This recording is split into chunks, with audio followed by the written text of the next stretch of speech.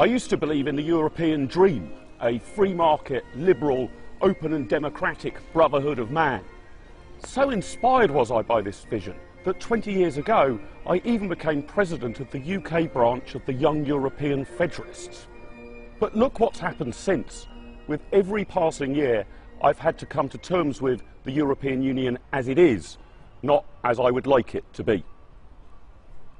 The EU has become a sprawling, inefficient, petty, self-obsessed bureaucracy with a vociferous appetite for controlling nearly every aspect of our lives, however tiny.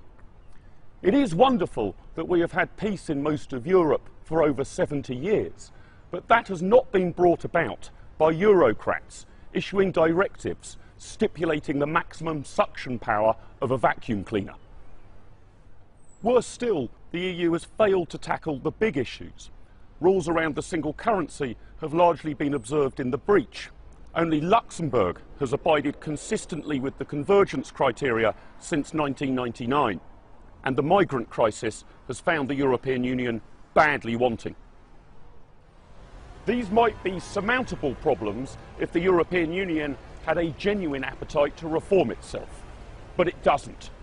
To witness the British Prime Minister staying up negotiating until 5:30 in the morning, arguing over how he would be allowed to spend about £25 million worth of child benefit, barely 0.1% of our total welfare spending, was utterly farcical.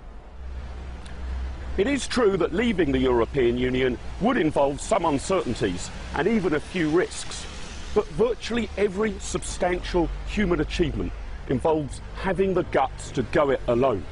And of course, how Britain would look outside of the European Union would be up to us. Staying in doesn't mean no change. It means remaining a member of a club which has a very different agenda to that of the United Kingdom. And merely having a seat round that table, especially if that seat is occupied by a Prime Minister who has deluded himself that the EU has substantially reformed, is hardly an inspiring future. The referendum will split families, political parties and business groups.